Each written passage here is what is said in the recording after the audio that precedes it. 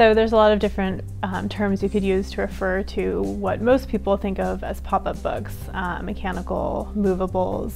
And movables is probably the best sort of overarching term because there's a lot of types of paper engineering and mechanical structures within books that allow them to move but that are not necessarily pop-ups. So the progression of the mechanics of movable books is fascinating because you can really see a escalation in complexity, but also such a huge range of creativity in terms of what people have thought about when they're making these books. I really want people to know that there is a history to the pop-up books that they are used to finding on the shelves in bookstores or the library or in their own home, that they go back much farther than that, and that there's probably a much broader range of ways that the books move than most people are aware of or have been able to interact with. A brief history of movable books would start about in the 13th century when you first see volvelles in astronomical and celestial books, which is basically a circle, usually a multi-layered circle of paper within the book that the circles turn in different ways to tell you the positions of the stars or the constellations, something like that. Then you sort of jump forward to the mid to late 19th century when movable books are being made for children and you're starting to see new formats.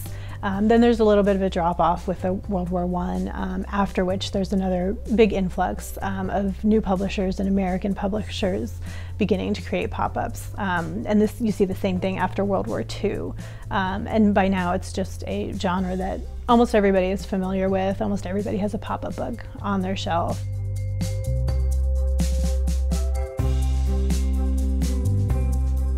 Robinson Crusoe is an example of a late 19th century hinge book or flap book, one of the simplest mechanical structures and earliest examples of mechanical books aimed at children. I do want them to keep in mind that it's a reproduction, it's not the original from the 19th century, but it represents exactly what those books looked like and the experience of reading and moving them would have been like for people at the time. The Robinson Crusoe is in the collection because it provides an example of that early movable structure geared particularly at children.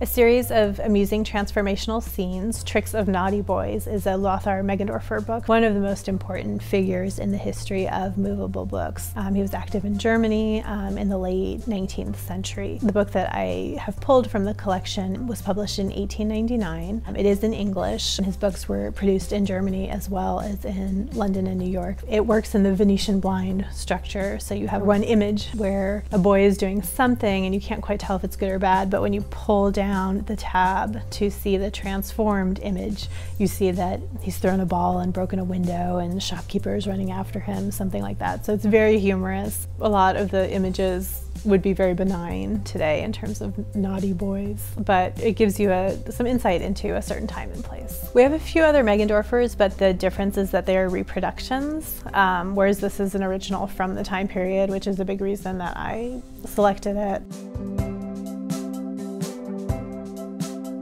The Daily Express Children's Annual is an example of a post-World War I proliferation of movable books in the actual pop-up form. This was a series. The one I pulled is number 3.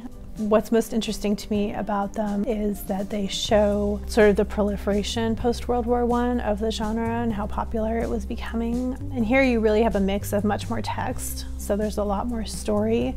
And then every few pages there'll be a pop-up. You see a real evolution in the mechanics of the books where we're moving away from flat structures that you have to physically do something in order to change the image versus what the Daily Express and these series call themselves living models. And so now all you have to do is open the page and you are going to see a pop-up even though they weren't quite called pop-ups yet at the time.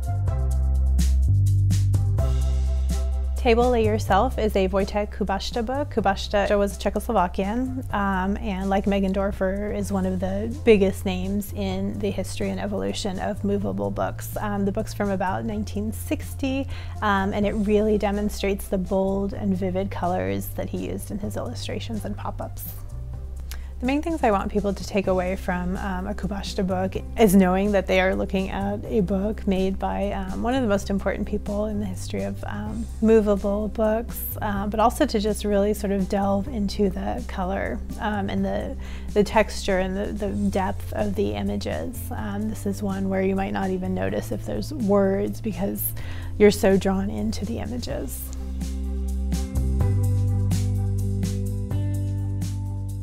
A Pop-Up Field Guide to North American Wildflowers is an example of a Sean Sheehy artist book. We have number 2 out of 30.